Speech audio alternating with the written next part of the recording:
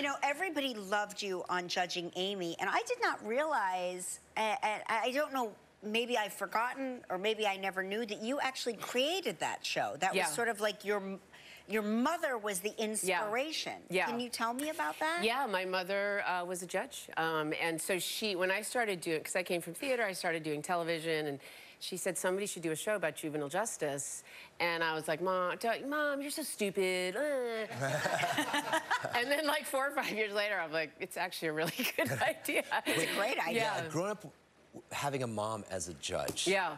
Okay, did you ever, when you were like you're guilty of something and you had to go up against your mom, what was that like? You just can't lie. I mean, I just cannot lie. I remember I was at McDonald's. I was 15. I was a runner. I was with my cross-country team, and they had a sweepstakes, and you had to be 16 to do the thing. And I was literally a month away from being, and the woman was like, "Are you 16?" I was like, "No."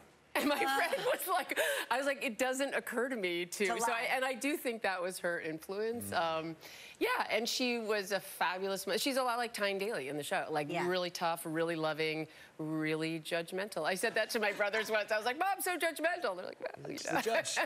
Yeah, but all moms are judgmental, but your mom actually turned it into a career. Yeah, she got paid for it. That's amazing. Any chance for a reboot? Oh, I would love it. I mean, Barbara Hall, who beautifully wrote the show, we're still good friends, and I was like, I would, especially now in our country, I'd love to hear what Amy Gray would have to say right about now. Of course. Yeah, she's such an intelligent character, such an opinionated character. Yeah, CBS, if you're listening. Yeah, it's a great idea, by the way.